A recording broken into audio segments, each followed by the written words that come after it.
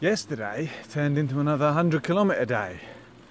I was still following the Klarälven, which I've only this morning found out is Sweden's longest river. I will be having words with my researchers about that little oversight. It's tracked for a good chunk of its length, a couple of 100 kilometres, by really nicely signposted cycle path. It starts up at Sisselbeck and follows kind of quiet country lanes down as far as Hagfors, where it joins up with the Sverigeleden 16, which at this point is an old railway and just makes for some of the easiest cycling you can want. It is straight and level, there's no mountains to climb, it's really well signposted, and the surface it's better than most roads, to be honest. You can really just cruise along, it's lovely.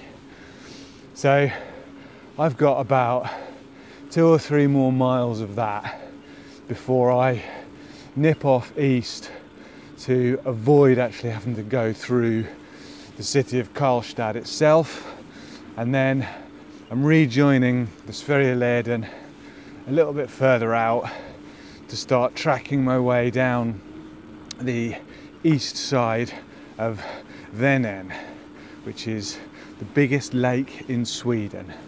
So hopefully we'll get some glimpses of the big water very soon.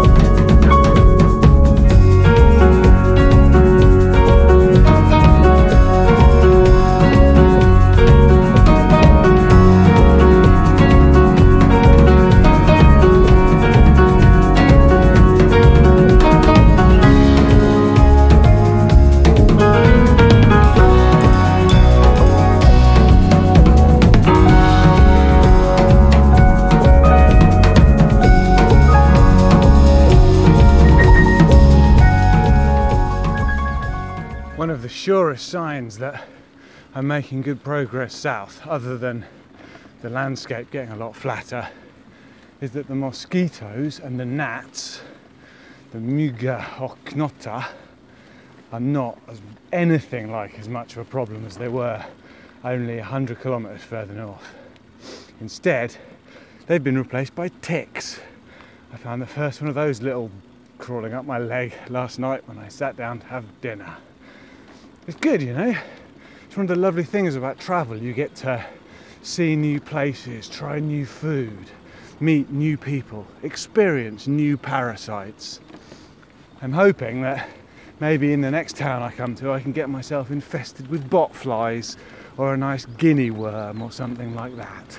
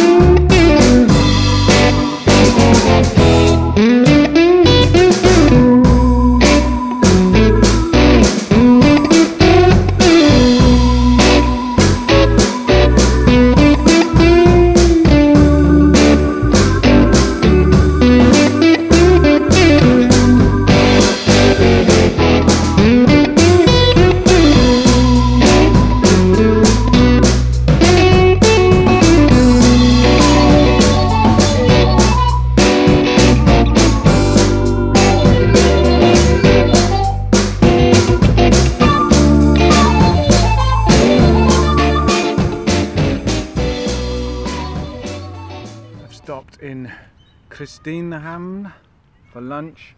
I made the foolish mistake once again of going into the supermarket really hungry.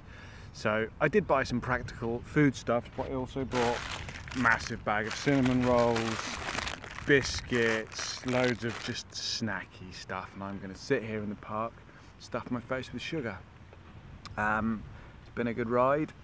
Got the first glimpse of the big lake, although it's really only a bay, really. It's not the full expanse. And I think there's a little shelter right on the edge of the lake, hidden away in the woods, that's only kind of 10 kilometers on from here. So I'm gonna go and check that out after lunch, and if it's really lovely, I might have an early finish and just sit on the banks of the Vänern lake and do some whittling. How pleasant does that sound? But we shall see. I'm going to feast first, then we'll pedal down there and see what it all looks like.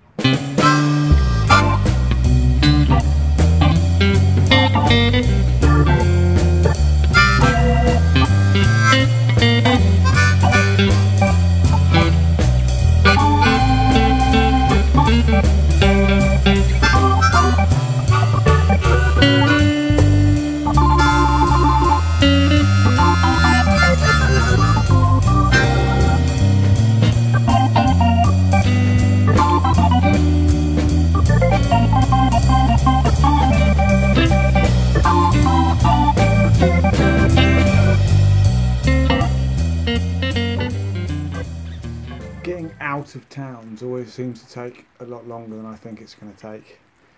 And by the time I got out of Kristinehamn, the clouds were beginning to look a little bit threatening and heavy on the horizon. By the time I got to the turn-off for this little shelter, it was raining. So that's decided it for me. 68 kilometers is enough for today. I'm going to spend the night here in this very lovely spot on the bank of the largest lake in Sweden. For any fact fans out there, the lake Vänern has a surface area of 5,650 square kilometers, a maximum depth of 105 meters. It is the largest lake in Sweden. It's also the largest lake in the EU and the third largest lake in the entire European continent. So there you go. We can't really see out to the main lake from here. We're just kind of in a little side bay, but it still stretches to the horizon.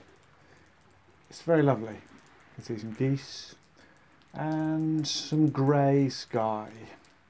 I'm hoping that the wind and rain will keep the bugs down and I won't have to pitch a tent.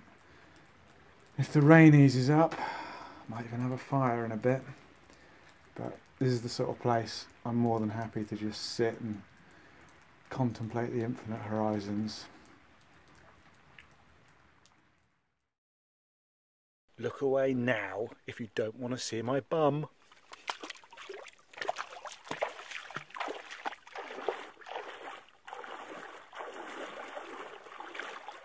Well, that was both zesty and refreshing. I'm definitely awake now. It's a pity it's not a sandy beach, then I could have entered the water a little more gracefully. But that was good. A very brisk dip in the biggest lake in Sweden. Now it's dinner time.